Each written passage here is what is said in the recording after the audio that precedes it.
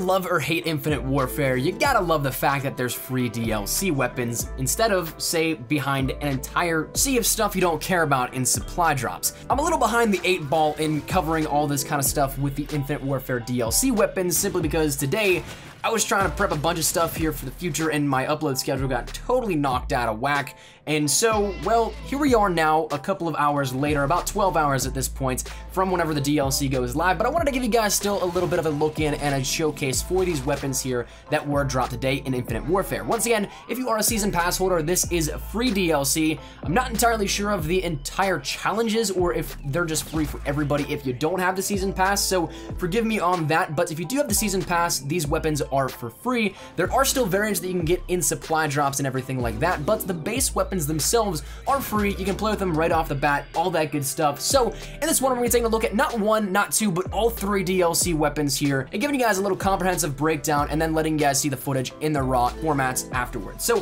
hopefully you guys enjoy, but first off, let's talk about the weapons. Firstly, we have the Trek 50, the Proteus, and the M2187. Now the Trek 50 is a single fire ballistic sniper rifle, one that was in the game code found as what a lot of people believe was the Barrett 50 cal, which is weird and interesting to think about. Then there was the Proteus, which is a sniper shotgun combo, and the M127 is a lever action shotgun, something that in the game code, once again, a lot of people dug this up and put it towards the Model 1887, something that I guess can be seen a little bit here with this, but I wouldn't say that that's exactly it. Now, the Trek 50, the interesting part about this is that you almost have to load it like a shotgun. It pops it like a sawed-off, and you load the shot in directly from the back as you were, and it's a single shot only. So every single time you shoot, you have to reload, which kind of is a bit of a pain in the butt if you ask me, and it's something that I'm not the biggest fan of the Trek 50, but it does get the job done if you can get your handle on it. I personally, the couple of games that I played around with it, just could not get the hang of it, but of course I think if I played around with it more, I'd be able to a little bit further. But as such that it is simply only a single shot weapon and you have to reload every single time, it does make it to be one of those things where you want to be precise and you definitely want to make sure that you have time. Quick scoping with this thing in close quarters isn't the greatest idea in my books, but of course you can totally do it if you so choose. Talking a little bit about the Proteus then, this is a shotgun sniper combo, and I think this might be my favorite of the 3 DLC weapons, simply because both of these in both mannerisms and respects for the shotgun and the sniper, both of them are great options and can be versatile for either function. I think that the shotgun version of this definitely has a nice range to it. It might take 1 or 2 shots depending on the range that you're at, but it feels like something you can shoot a little bit faster than, say, the M2187, which is the actual shotgun. So it's nice to have that, but then also the sniper portion of this is definitely a viable option as well also, which is very cool, and I think that in that respect, it's definitely something nice to be able to use. Now the M2187, the lever shotgun, is of course a ton of fun to use around, but it is a standard shotgun, so you can't pull off anything at an amazing range like a KSG or anything like that. It is simply something that needs to be close quarters. Think about the Ranger, think about the Model 1887, but on a lesser standpoint in terms of range, and that's right about where the M127 is. But all in all, those are the weapons here with this one. Are they game breaking? Are they pay to win? Are they something that definitely is going to break the game and be the best weapons? Probably not, but they are a bunch of fun to use if you guys want to log on and check them out for yourselves. Once again, they are free for Season Pass holders right now at this very moment. And if you don't have a Season Pass, don't fret, because there is probably some sort of smaller challenge that you have to do just to unlock it. Once again, I don't personally know those off the top of my head simply because I don't have the Season Pass, but once again, what we've seen in Infinite Warfare DLC is that these do end up coming free. So that said, just want to let you guys know about these, give you guys a little bit of a heads up here with these, and let you see them firsthand if you guys have not already. Once again, I am behind the 8 ball, but it's totally cool. I just want to throw this up here for you guys if you did not see it already. But hopefully you guys are having a great day. If you guys enjoyed the video, make sure to drop a like down below. Let me know your thoughts down there in the comment section down below as well. Did you guys like one better than the other, or none at all? Whatever it may be, feel free to drop it. But if you guys are new to the channel, make sure you guys subscribe to stay up to date with everything we have here regarding Infinite Warfare, Modern Warfare Mastered, Call of Duty Black Ops 3, both multiplayer and zombies with Zombies Chronicles, and Call of Duty World War II, both multiplayer and zombies there as well. And finally, if you guys want to follow me over on Twitter, that's the best place to get connected with me outside of YouTube. I practically live on Twitter, so if you guys want to strike up a conversation, ask me a question, whatever it may be, link is down there in the description below. But all that said and out of the way, hope you guys have a fantastic day. Thanks so much for watching. My name is Nicola Espresso. Take care and enjoy the rest of the gameplay.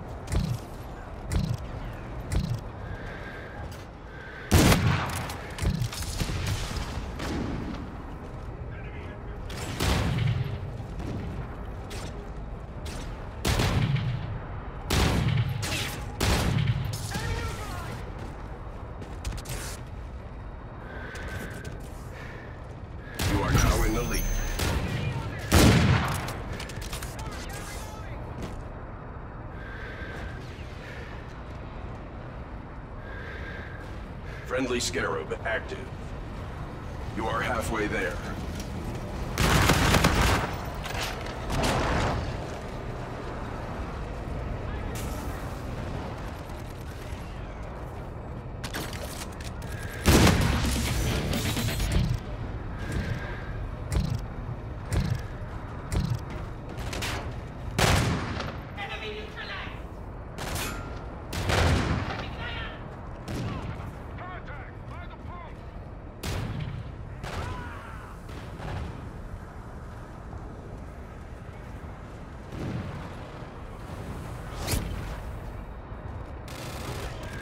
Enemy UAV.